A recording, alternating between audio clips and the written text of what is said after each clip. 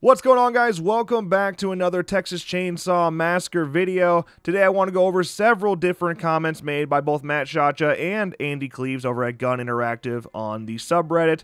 As always, a ton of great conversations are playing out on the TCM subreddit, so if you haven't already joined, you should. I left a link in the description below. Now, some of these posts I'm about to talk about actually come from a few weeks back. I apologize for the delay. I was in the middle of moving, and it took me a couple weeks to get everything set back up, but now we're here, we're ready to go, and I definitely want to hear your thoughts on all of these new updates.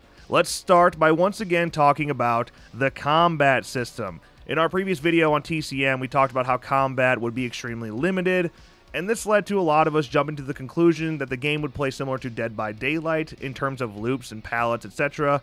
Now, while that style of gameplay certainly works for Dead by Daylight and is definitely a ton of fun, I think a lot of us want something different with TCM, and not just that, but all future asymmetrical horror games.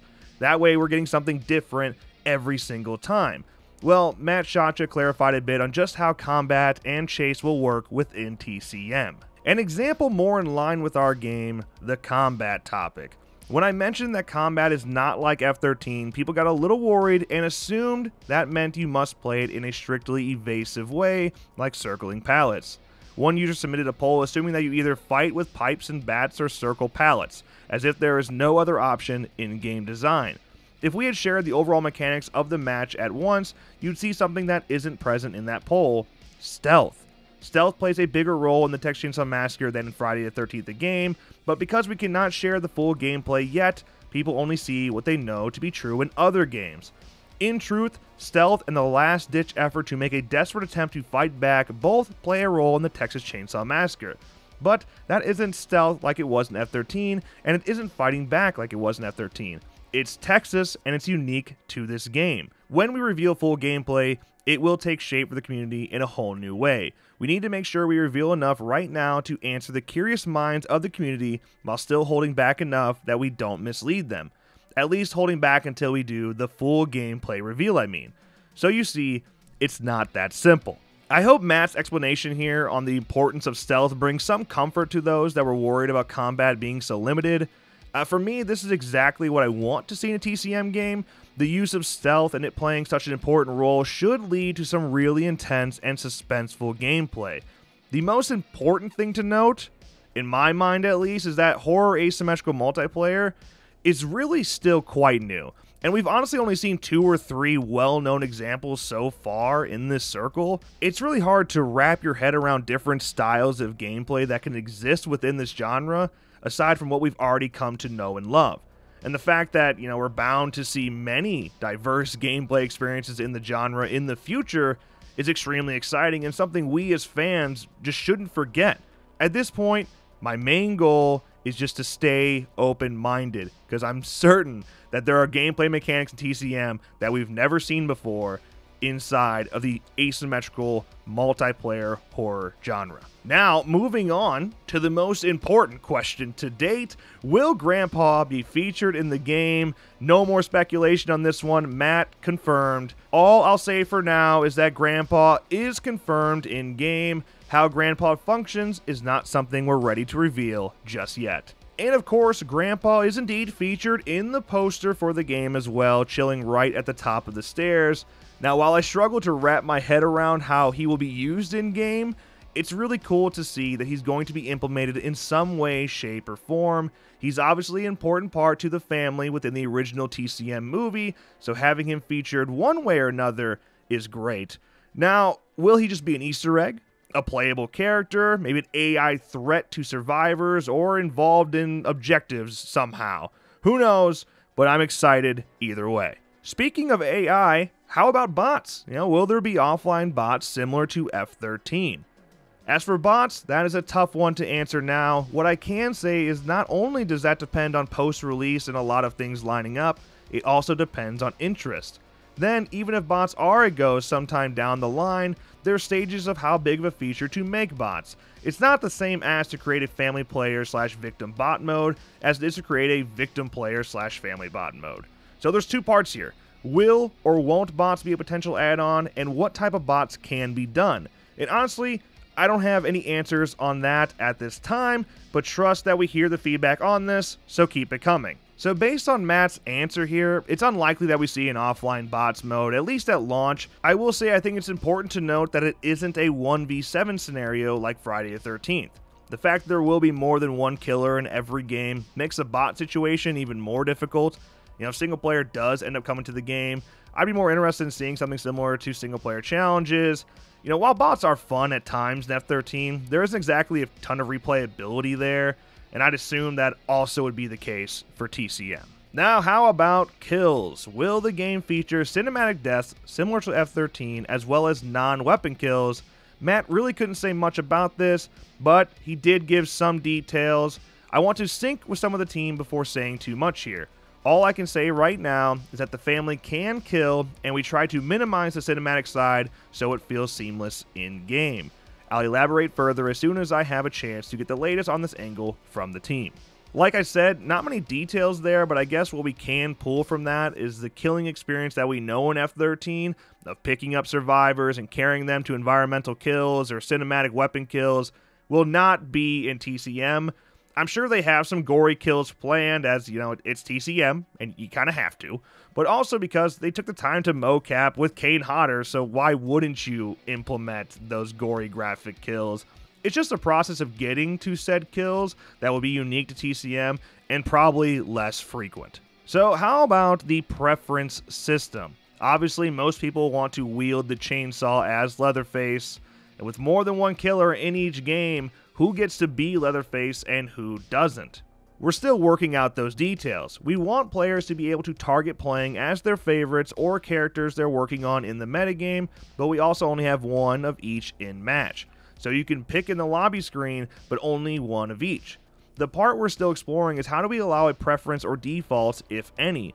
But just know this, with only one of each in match, you will enter a lobby and see Leatherface is already picked, regardless of your preference. Now, while they are still grinding out the details, it seems that it may be a first-come, first-served situation. You know, for those that play Rainbow Six Siege, I think that may be the type of system we see in play here. You know, if your quote-unquote operator is already chosen, you just have to pick your next favorite.